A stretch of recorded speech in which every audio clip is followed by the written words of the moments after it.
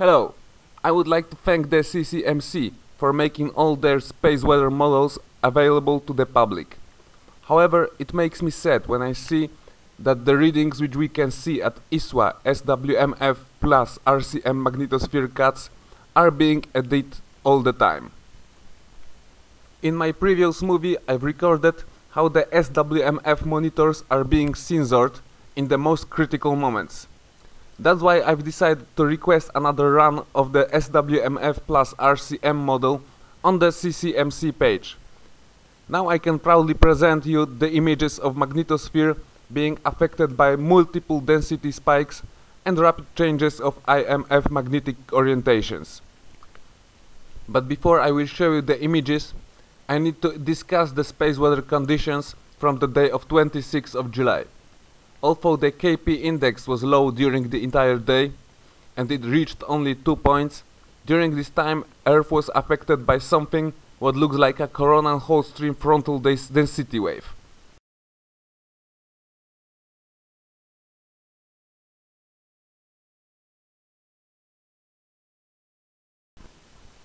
What was followed soon after by a stream of fast solar wind. Velocity jumped to 400 km per second.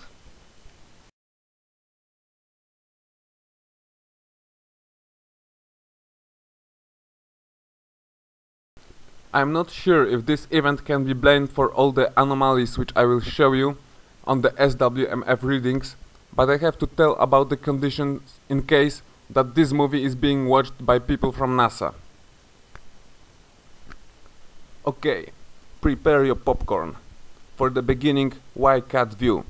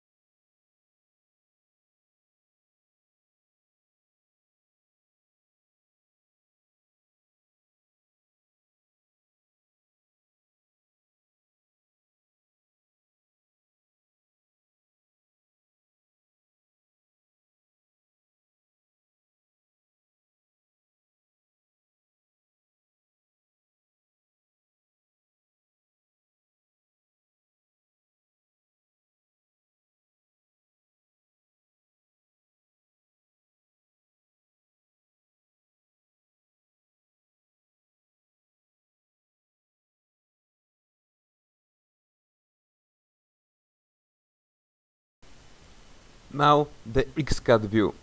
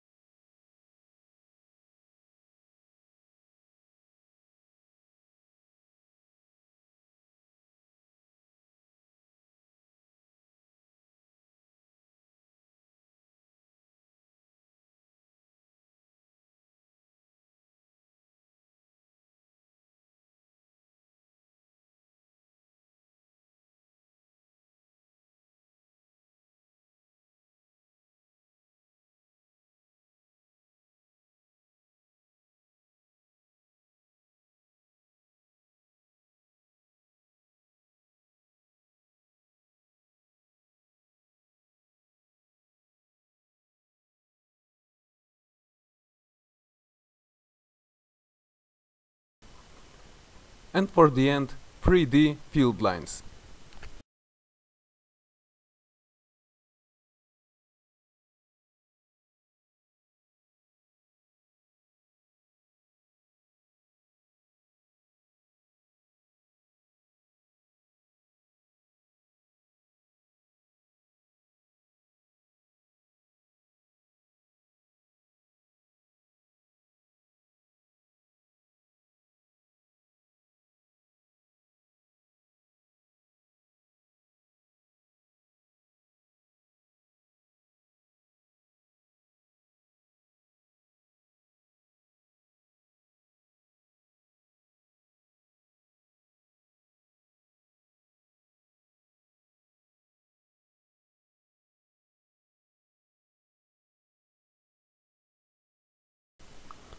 But before I will start to discuss those images, I'll have to show you the readings from ground magnetometer stations.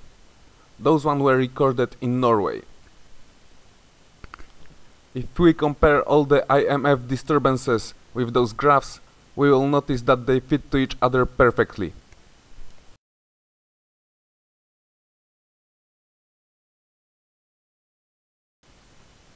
For example, this sudden disturbance, which peak was recorded around 3 UTC,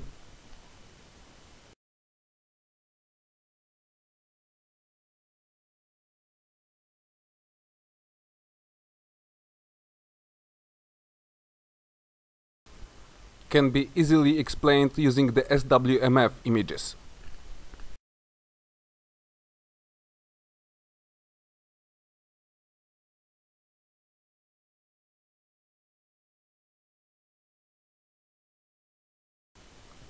However, here we can see two separate impacts of density spikes.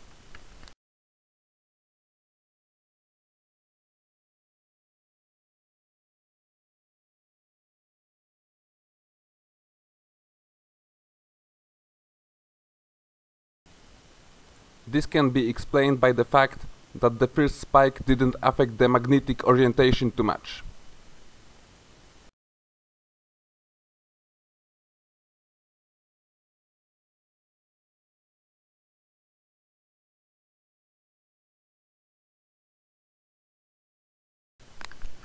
In the difference to the second spike, which was making a clear boundary between sectors with different magnetic orientations.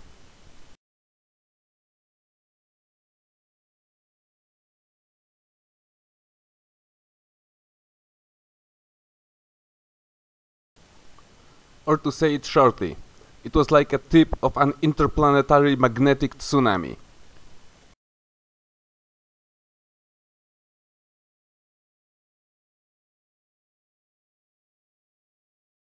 The question is, what is the cause of this sudden geomagnetic disturbance? Is it the density spike or the distortion of interplanetary field lines? I think that it was the sudden change of IMF magnetic components what caused this unexpected jolt on ground magnetometer readings. Density spike was only a side effect of all those sector boundaries appearing one after another. On the 3D view, we can see nicely how the sector boundary crossing affected the behavior of some of the open magnetospheric field lines.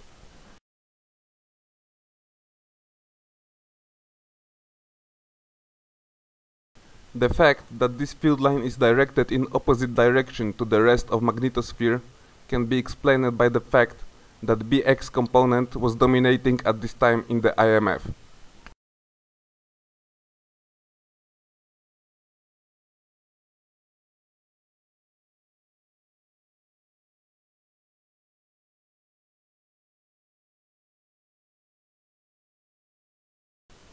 This is what happened after the sector boundary crossing.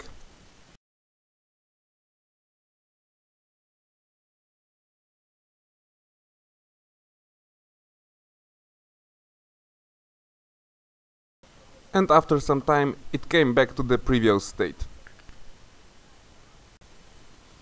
But look how the sector boundary affected the backside connection with low energy field. Before the crossing there were no visible flux tubes within the magnetotail.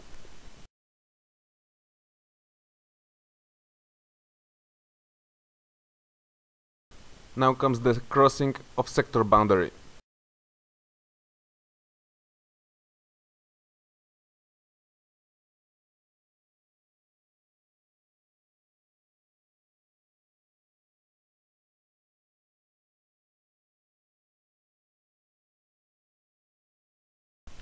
And we have a clear backside reconnection, which forms along the BX component of IMF, so it is not a substorm.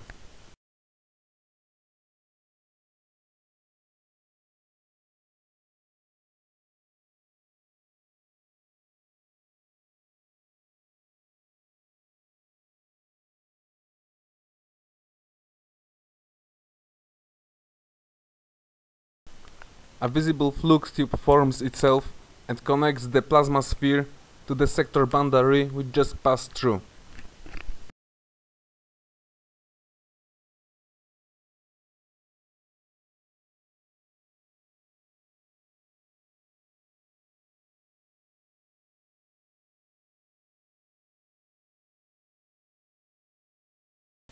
but the connection is cut out by a second boundary.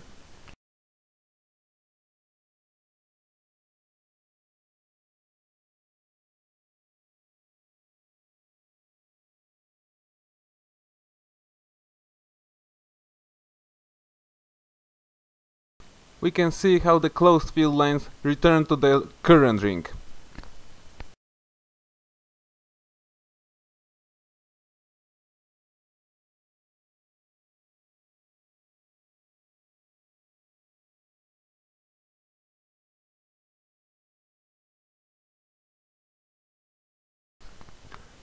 However, the most interesting readings can be seen on the X-cut view.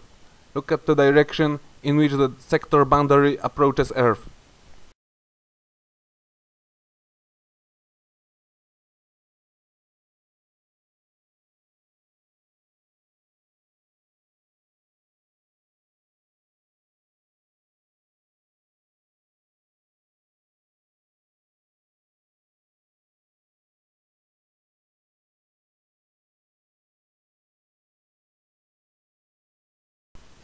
And this is one of those situations in which I won't be able to continue until I won't add another electromagnetic field affecting Earth.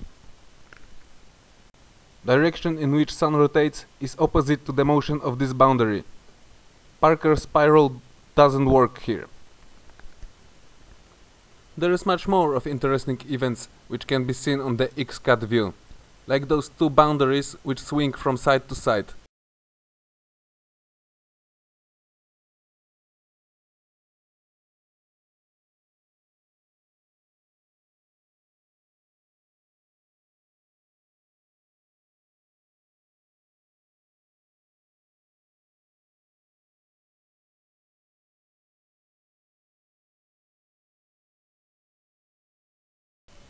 Anyway, if we compare the cuts with the backside reconnections, we should notice without any problems that all those sector boundaries approaching from the left to right are very often followed by plasma outflows.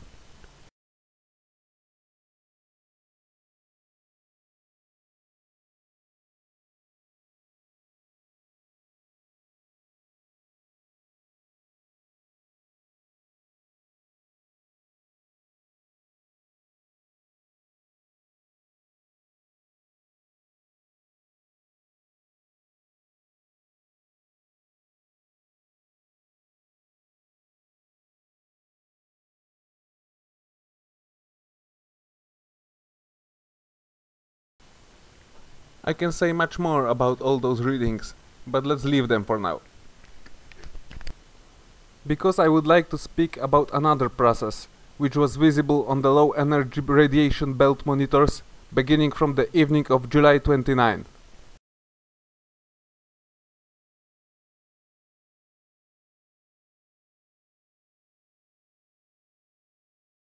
I mean the backside gusts of neutral particles. In their case, we can't talk about fluxes, as they are almost unaffected by the magnetic forces, what makes them hard to track on magnetosphere monitors.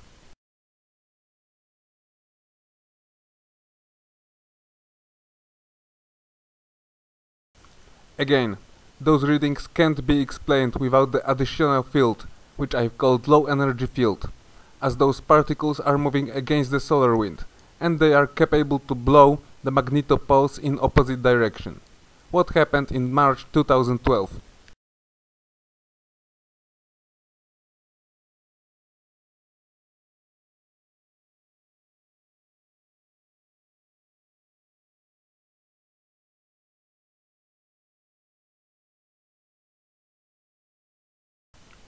Neutral particles can easily pass through a radiation belt, and only particles at lowest energy bands will be affected.